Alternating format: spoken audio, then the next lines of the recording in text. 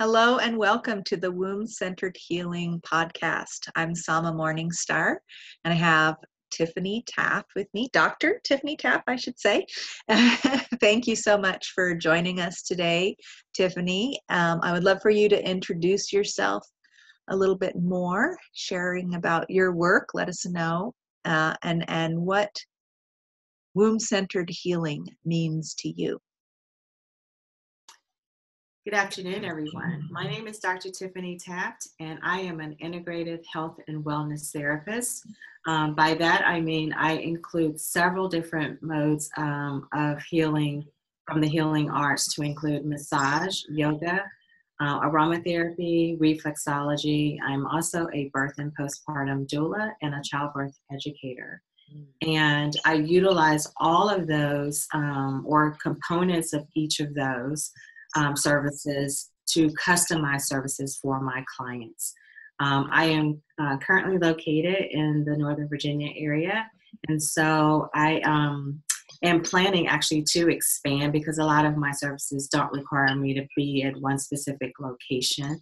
And so I am looking to connect with like-minded practitioners that are my focus moving forward will be more so maternal fetal health, and that's really where I'm headed with my services and main focus. And so I started out in the healing arts in 2004. Although I have been traditionally medically trained for well over 20 plus years. And so my practice really is centered around East meets West because I believe in evidence-based medicine, but I also believe that there's a holistic way to take care and heal the body. What does womb-centered healing mean to me? Well, for me, the womb is a sacred place, especially for women. We are a portal, so we receive. And so our ability to protect our womb and make sure that it is in the most optimal and healed state, we must constantly protect our space and connect ourselves with things that are truly in alignment and intentful for what is for our greater good.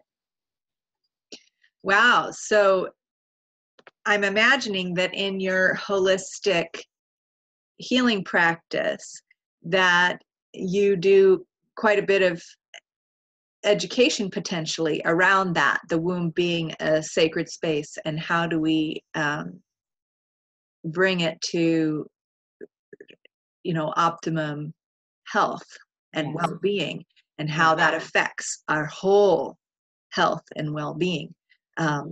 As a womb-centered healing practitioner myself, I feel like the womb is at the center of our whole overall holistic wellness, and that if our womb is ailing in any way, for example, common womb ailments that many people accept as normal, like painful menstruation or difficulty conceiving, or even more severe things like endometriosis, or the list goes on, that that those are a sign of our overall health and well-being needing attention, which is somewhat contrary to what a lot of more medically oriented practitioners, which a lot of medical research, which I'm sure you learned in your training, was based on the male norm, the masculine body as the norm, right? And just didn't even really include the feminine body. So that's the womb is sort of an afterthought or something added on later, as opposed to what it really is, which is, guess what? The source of all life, right? Where we all started. So I wonder, could you share a little bit about how you, some of the key points that you bring when you're working with a new healing client, that these ideas might be new to, and that those old ideas of the womb being something to be ignored are still sort of there in the person. Yeah. So I do have I'll say a mixed client base. So I do see male clients as well, but more so from the perspective of chronic pain and rehab. That's in general for everybody, right? So I am focused on their physical healing, not only their physical healing, I should say, but also mind and spirit. And so from those conversations, I really kind of in my consultation or my intake, really try to understand why is it that they have selected massage or yoga practice? What are they looking to obtain from that? And how best can I help serve for the physical pain for which they present to my table for? So it really just depends on, what questions and responses I get from those questions that the clients have. For my female clients, specifically my prenatal clients or my postpartum clients, the questions are can go a little bit more deep, right? Because it's a more higher feminine connection. They are birthing or have birthed a whole other person or people if it was multiples. And so usually in that prenatal visit, I'm asking them, what is the birth story that you wish to tell for you and your baby? And how do you see that playing out? What are the things that we need to plan for to make sure that I can be the best advocate for that mom? Because that's what I am as a doula. I don't replace her family or her partner or her husband. I am simply an extension of them. And so my questions and my intent are to be there to serve her and make sure that we're all on the same page when the day of the baby's birthday is it's time, it's go time. So I am there to be her mind, body, spirit to help her keep focused because she may be in for the long haul with this birth, or it could be short-lived, but whatever it is, it's a journey and it's her journey. And I want to make sure she has the best experience possible. For some women, they may have had the experience of a sexual trauma or just a sexual assault, and either one of those could have a completely different outcome in terms of what her journey or her personal birth story may be. And so being sensitive and mindful of that situation and kind of preparing her, I guess, emotionally and mentally as much as possible before it's time to give birth. Right. And so do you mostly attend births? I mean, I imagine you attend births anywhere that the mother ends up having her birth. I imagine you've attended home births, hospital births, all different kinds of birth scenarios, whether planned that way or evolving in wherever it landed. Mm-hmm. I'm curious specifically for those moms who do have a history of sexual abuse or assault, what specific preparations or jobs do you take on to ensure, say, if that mom is being exposed to health practitioners, medical providers, for example, that are new or unfamiliar to her, if the birth plan had to change or whatever, I wonder if you could give some examples of how you advocate for that, for the sensitivity of those moms to be tended to in as we know, birth can be quite an unpredictable story that unfolds. Yeah. So as much as possible, the prep is done ahead of time. And again, depending on where she is in her healing journey, because some women, the trauma has happened, but they've never really openly discussed it. And so I use the opportunity, not only in the intake, but as we progress through her pregnancy, to not keep reminding her or having her relive it, but ensuring that she is hopefully going to talk to a professional that's going to be able to help her start to work on the parts that she needs to heal for herself. Mm-hmm. I am of the belief if she's already pregnant but has not yet healed from that trauma, that the baby is now marinating in that sacred, scared, frustrated, angry it's not as peaceful of a place as it should be because mom is not healed. And so we honor where she is, and we try to get her resources if necessary, in the form of a psychologist or psychiatrist. We're also working with her OB doctor or her midwife, who may or may not be aware of the situation, but that's something that we have the conversation together if she likes. If we're not together, I definitely encourage her to have that conversation. This is not a time for mom to be hiding behind the shame. Everyone needs to be aware. Mm-hmm. Yeah. Right. Beautiful. And so I've heard many stories from other doulas, and even I even was in contact with someone who was a lawyer and became a lawyer doula, like that was keenly aware of mothers' legal rights in the medical system, especially around body sovereignty and express permission or not giving permission for various treatments, for boundaries around the body, and requests for medical practitioners being respectful of the female body, when it's very easy, of the birthing woman's body, when it's very easy for those practitioners to get into a very mechanical, this is our procedure, we're just going to come in and do this.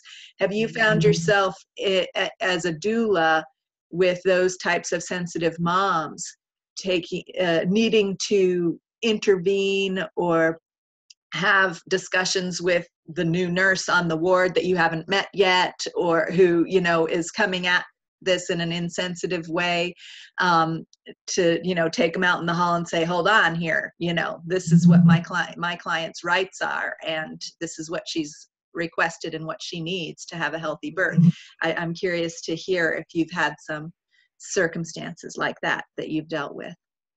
Fortunately, no, not yet. I have not. Probably the extent to that is like you said, meeting the new nurse, or being at a hospital where the doula is not well received in the way. So it's just a conversation to say, which is another reason why, if I'm co-located where mom is, I asked if I could potentially meet her OB or her midwife ahead of time and actually visit the hospital or the birthing center where she's going to be. So it's not the very first time on that day when everyone is seeing me or seeing my face. Now, having said that, nursing staff changes on shifts, right? So I'm not going to be able to meet every nurse, but at least the conversation has been had with the two most important people that are going to be in the room, whether it's her OB or that midwife. Beautiful. And so you come prepared with, might need to have a conversation before the care even begins, as we're in the early process. And you come in and you say, okay, who's the nurse? Who's going to be, when's the shift change? When am I going to look for a new nurse? And so it sounds like you are heightened to the whole situation, your awareness, and you catch it before it turns into an issue. Yeah, and I usually just try to walk in and introduce myself, and I'm not, pushy or aggressive about it, but I do want to let them know, because I am going to be there while she's birthing. So short of them actually physically kicking me out of the hospital, everyone on that shift, I asked the nurse that I speak to, please let them know, that I'm here birthing with her. I'm her coach also. So fortunately, I haven't really had any issues. And I think part of it helps that I am used to working in a hospital and setting. So I'm a bit more comfortable, and I kind of know when and how to navigate some of those systems. But there are facilities that we are not welcome. Interesting. You're in the way. You're even in the way. It's getting better. It really is. But there's a lot of work still to be done around the education of what our role is and how helpful we really are to that mom and those families. Are there any kinds of projects that you know of educating medical staff about doulas? Not personally, no, but I have actually thought about incorporating some of that into some of my future projects, Hmm. because, specifically, so I'm currently on the East Coast, but up north, and I'm planning to migrate at some point south. And so I really don't know, what is the mentality there? Do they even know, or have they even heard about what a doula is? Hmm.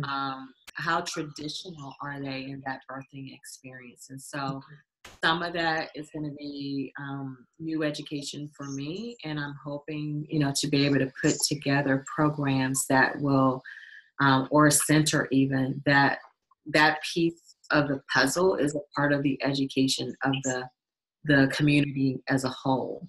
And Hmm. so, from that, I would hope to invite, the local hospitals or the birthing centers, the midwives, all of that. So it's a collaborative effort, Hmm. right? Beautiful.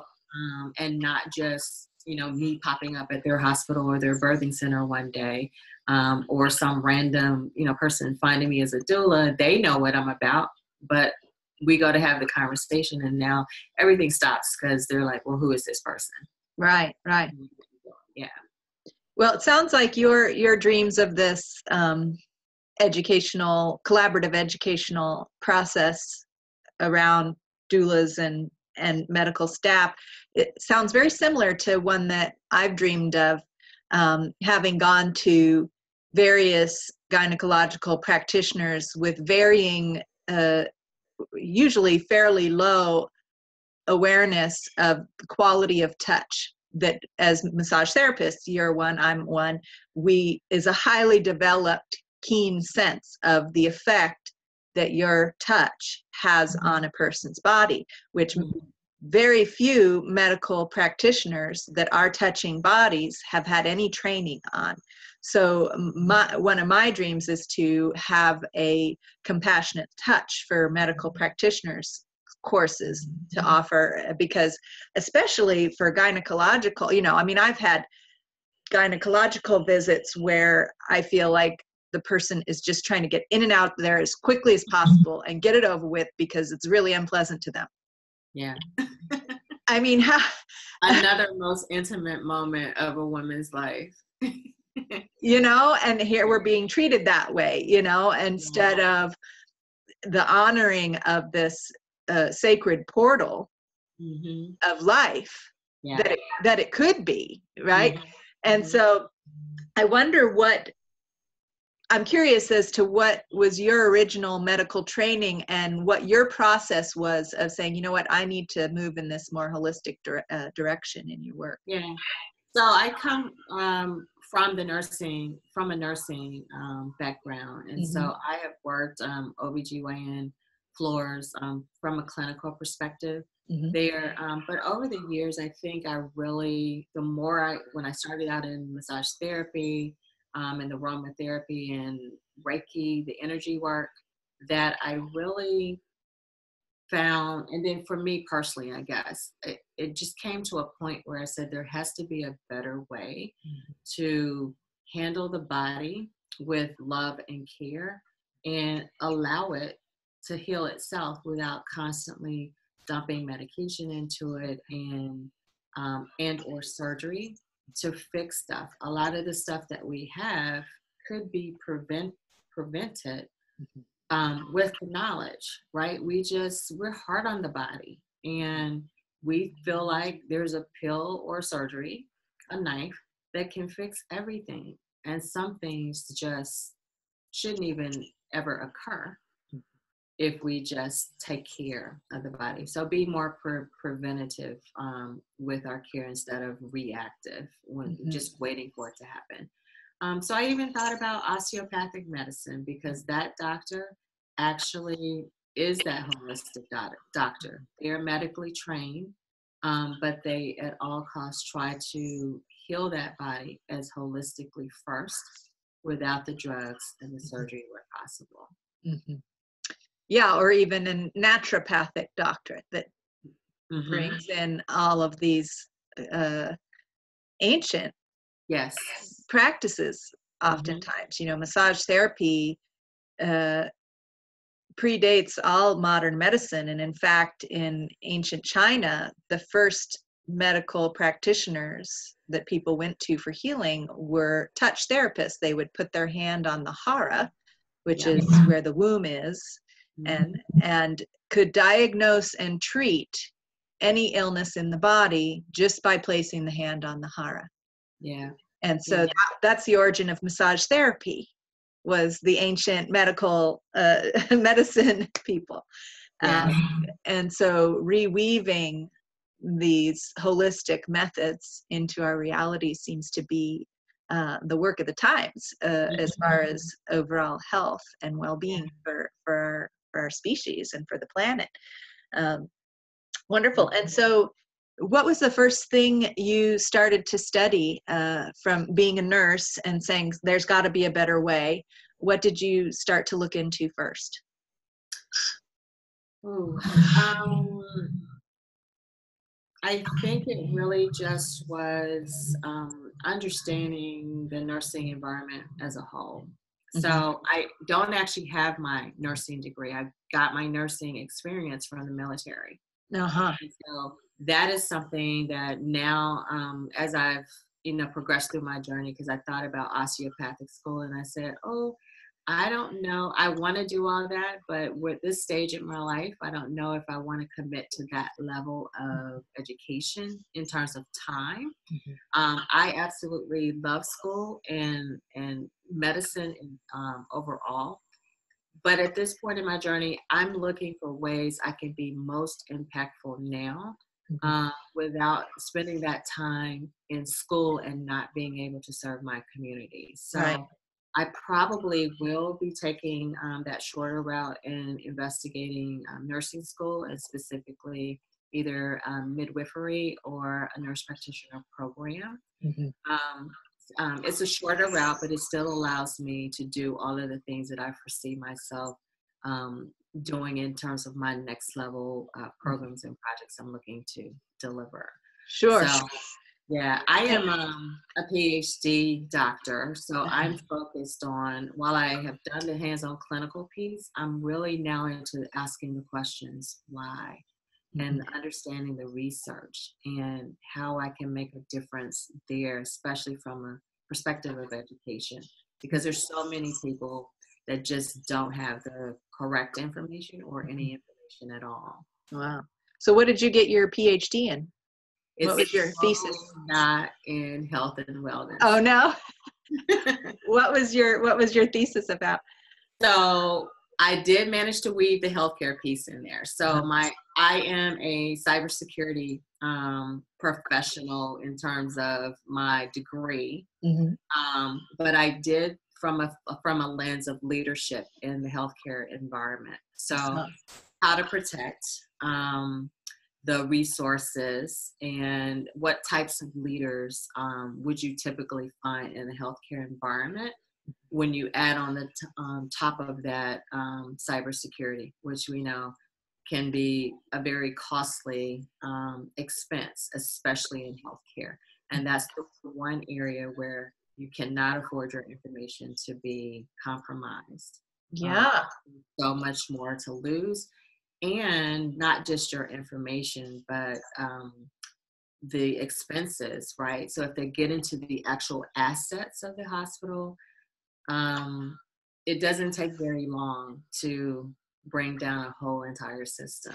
Oh my goodness. Wow. So you did some very fascinating research around all that. And the ease at which a big organization like that could be compromised in that way is pretty shocking, I bet. But it makes sense because the people that are tending to this and that, often those organizations are so disconnected, right? It's so specialized, this specialist and that specialist, with no real weaving together or holistic system model, right? It's more of this other model that leaves all these gaps and loopholes for people to get in and wreak havoc. So wow, fascinating combination of skills. And I know, totally unrelated to the health and wellness piece, but There is a psychology behind, the type of person that does that type of work, and specifically in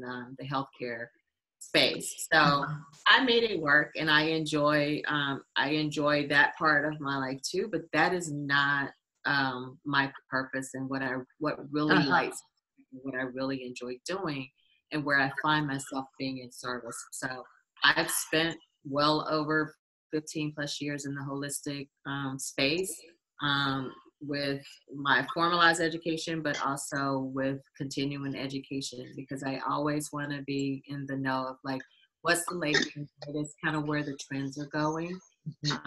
But then also, how can I be different? Because I don't want to be just another massage therapist, or just another yoga instructor, or just another doula. I want to be different and stand out. And so, in order to do that, I need to understand what that landscape looks like, so Mm-hmm. that I can brand myself different. Mm-hmm. Mm-hmm. And what makes your services unique uh, as a practitioner? Yeah. So I think right now, honestly, I tell my students all the time that I can teach you technique, but I can't teach you touch. You either have it or you don't. Mm. And so for me, I think early on, I have a Native American grandmother. So I think early on, those different ceremonies and the touch, just the simple foot rubs or the scalp rubs, they felt very natural to Mm. me. And, that in combination with putting some formalized, this is the way you actually do the technique, felt very comfortable for me. Mm-hmm. So for me, I think what makes me different is now that I have a toolkit or toolbox with multiple tools in it. And so, where uh, there are therapists that only do massage, or only do yoga, or only do energy work. That's great. And people say, well, you're all over the place. No, not really, because I customize the session. Mm-hmm. So the client that comes to me, I have enough information from several different pieces of the healing arts to support what I'd say 9 out of 10 of those potential clients are going to need. There Mm-hmm. may be that one-off person that I'm like, I don't do that service, Mm-hmm. but that's few and far between for me. And Mm-hmm. so I love that I have all of that information and knowledge, and that I'm able to, even if I don't have to, put my hands on anyone, in terms of the healing work, that I'm able to share information. And Mm-hmm. I know the different types of practitioners to say, well, maybe you need to go see this kind of person. And I Mm-hmm. can do that from the medical perspective, or I can do it from the holistic perspective. Mm-hmm. Beautiful. Yeah, so you really are someone who's weaving together all of these different methods of care, all the different ways that your clients or people in the community could get support with their health and healing. Yeah. It's Yeah. beautiful. Because it really is for me about, I don't care if everybody comes to me or not. There's someone, a practitioner for everyone. So if you have their information, you got to find the right practitioner for you. And so Mm-hmm. if I'm that person, outstanding. But if I'm not, here's some other resources. I just want to be able to serve the community and meet the need wherever they are. Mm-hmm. Mm-hmm. Now, I imagine that part of your discovery of holistic wellness practices was a personal journey, that you may have had some of your own growth or healing that wasn't met in the medical field in some way. And I'd love to hear about that your exploration. What were some of the practitioners and healing modalities that helped you the most, or practices that you've adopted as your self-healing practice? Yeah. So two very distinct things stand out for me. From the perspective of mothering and the womb, I had two very large fibroids that I had over just over 7 years, and I tried several different traditional Western medicine techniques as well as holistic techniques. And unfortunately for me and the type of fibroid that I had, they just were non-responsive to the traditional methods. And with the alternatives, they responded a little bit, but not fast enough, because unfortunately at the point of which I started engaging in the alternatives, my body physically was at the point of, you got to do something. It was a life or death situation. Oh, wow. So the fibroids I had before I was pregnant and with my second child, and my doctor told me, he said, if you're going to get pregnant, you need to do it on purpose, and you're going to be a complicated pregnancy. And as soon as you deliver, you're going to have a hysterectomy. And so, unfortunately, the pregnancy, it was not planned. And so I found myself in a situation where the fibroids essentially outpaced the growth of my baby and essentially suffocated. And so that pregnancy ended up in a miscarriage, and so I lost the baby. So that really, put me on a different trajectory of understanding how strong this body is, and all of the things it does to protect us for a very long time before we get that boulder and it says, sit down somewhere, I'm done. And so there were little signs along the way that I just didn't pay attention to, that now when my body says something or does something, I'm listening and I'm more in tune to that. So for me now, I have a strong meditation practice, and I really do practice self-care. I'm very protective of the people I allow in my circle, and I'm intentional about the work that I do, and the people that I'm around, because energy is everything to me. And so I want to make sure that I'm always putting myself in the most healthy situation as possible. And so I'm getting better. I haven't perfected it, but it's certainly leaps and bounds better than it was, 10 years ago. My second holistic, I guess, event would have been around my diet, nutrition. So again, part of the fibroids was adjusting my diet.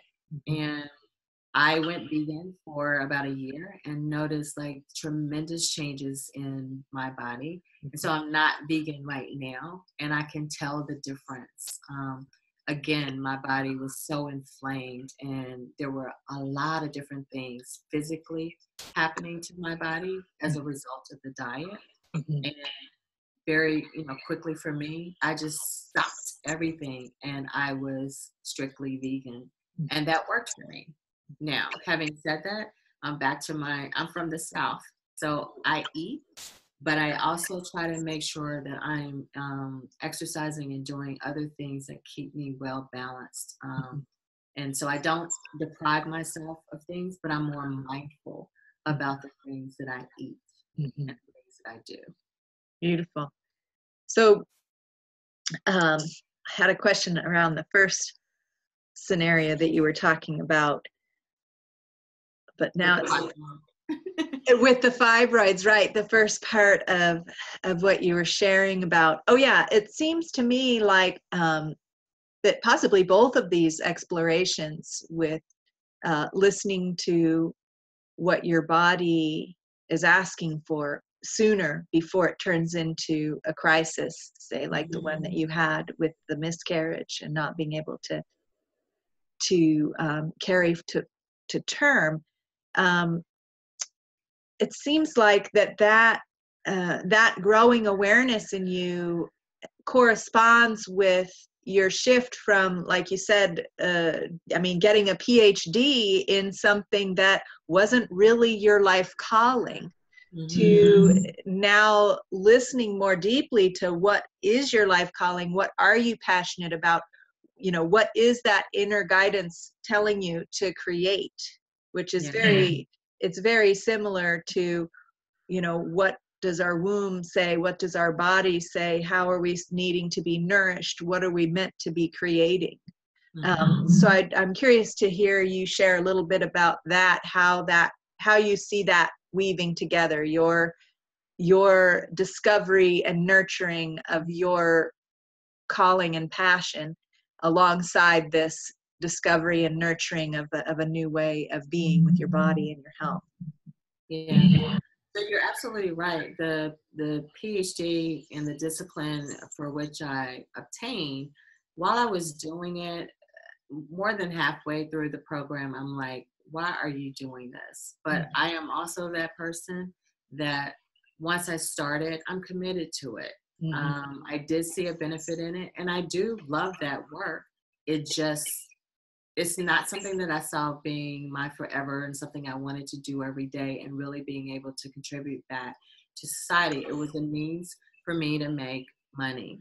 And yes, I can make a difference in that space too, but that's not where my joy comes from. And so I started to, have some physical manifestations from the stress of that type of work on my body that wasn't serving me. And so I finished my program, and I'm very proud that I finished my program. And if I could do another program in the holistic disciplines, I certainly would. But I don't need to do that piece to do the work that I do now.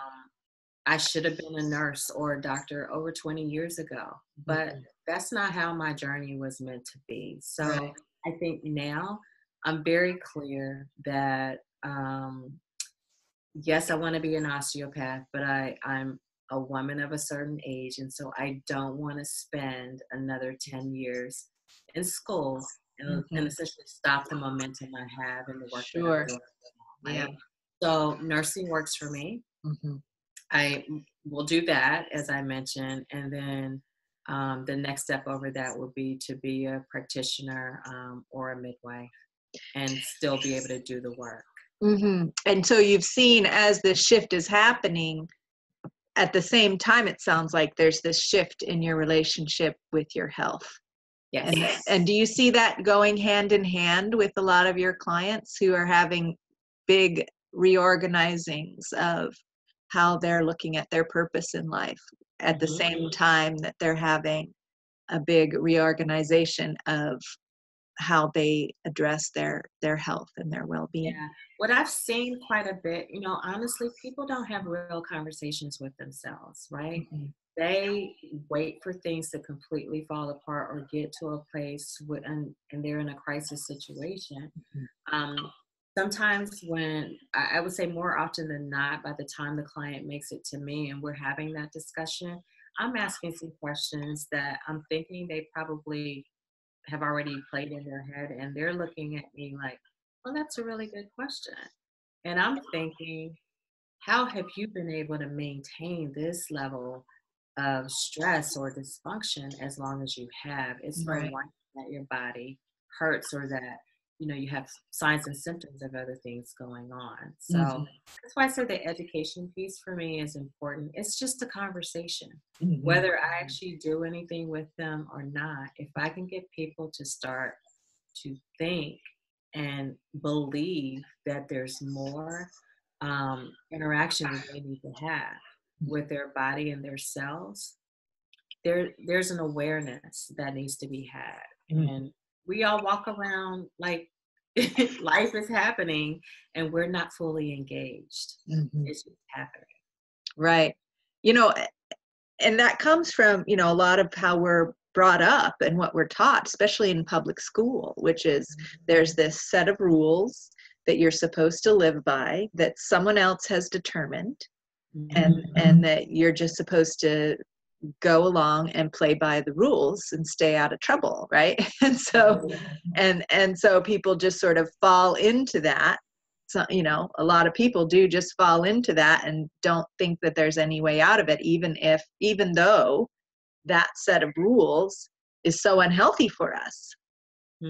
Just doing that is terribly unhealthy for human beings. The collective, rule book, it does not consider, especially women's bodies, And it doesn't really consider men's bodies either. I mean, men's health issues are sometimes more severe and debilitating than women's. Yes.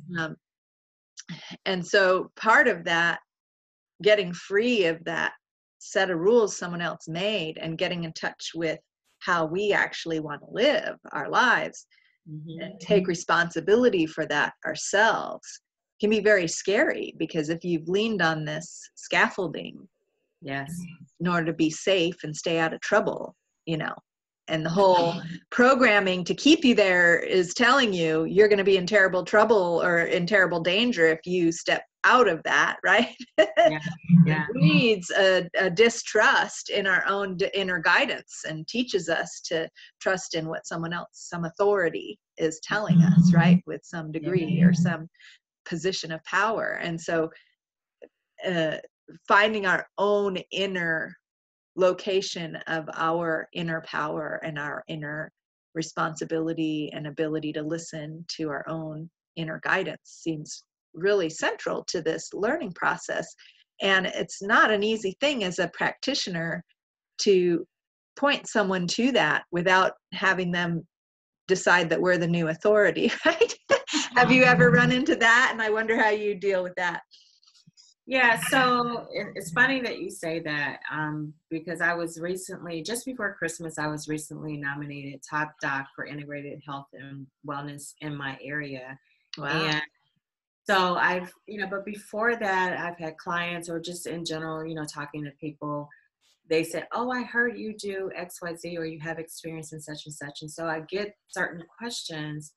From the perspective, almost it felt like I was a Bible resource of information for them. And so, like I said, whether that turns into a client for me or not, I'm about giving the information out because I want people to be well and live a full life that's more than just about doing stuff that really has no meaning at the end of the day.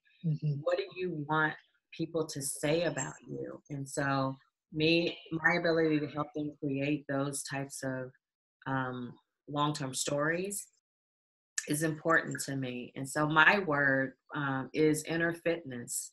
Is we look great on the outside when we put this package together, but a lot of us are still really messed up inside. And so you can clean it all up, but if you're still messy inside, what good are you really to the community? And so we've got to do the work and get ourselves in order so that we look good on the inside and feel good on the inside. And that just naturally comes out on the outside. So yeah, I get those questions that say, I kind of feel like they think I'm a point of authority, and that feels great, which makes me, have to stay up on my game too. I gotta be in the research and in the know and understand, like I said before, where the trends are going, so that I'm giving the most accurate information I can. Beautiful. And it sounds like you hold yourself as an informational resource. And when it comes down to working with people, that you're going to point them to their inner resources and just nourish those inner resources so that they have a freedom of what they're choosing still. You're not necessarily telling them what they have to do, but you're showing them what some of their options are that makes a bigger playing field than they might have seen before. Yes. Yeah, I find that to be really important to me, because I've had the experience of yoga teachers, for example, or healing practitioners that are even spiritual teachers that really get into that sense of authority. And you say it does feel good when someone validates the work that you're bringing. So that can be a dangerous thing, because if I'm just replacing the authority that someone was dependent on before with, what's the difference? Am I really serving my purpose of helping people to be liberated from that system and find their inner locus of power, right? Inner power. I'm all about inner power. And so it's a big question I feel. And so it sounds like this informational resource is a big part of steering clear of that and being up to date with the information that's available. Awesome. Yes. Wonderful. So do you have a way for people to get in touch with you if they're interested in learning more about your work? Yes. So my website is www.sacredsoulwellness.org. You can follow me on Instagram at Sacred Soul Wellness, or on Facebook at that's Dr. Tiffany Taft, the number 1. And that's Dr. Tiffany Taft, the number 1 on Facebook. All right. Beautiful. Thank you so much once again. And I'd like to end with holding a vision for all of us finding that inner resource that's true to our purpose and to what we're meant to be giving and serving, how we're meant to be serving, from that inner knowing, free of any intense outer influences that might not be aligned with that, and supported by community and practitioners and resources that are aligned with that and that do nourish that and support that. So holding that vision with you, for me, with me, together. So anything you would like to add about that in general? Thank you so much for that. And like I said, again, it's all about education, and the more that, we can share the knowledge that we have and embrace the community, I think the better off we all will be. We're all on a journey. We don't have it perfected, but we learn together and we do better together. Beautiful. We do better together. All right. Thank you so much. And that's all for now here on the Womb Centered Healing Podcast. Until next time.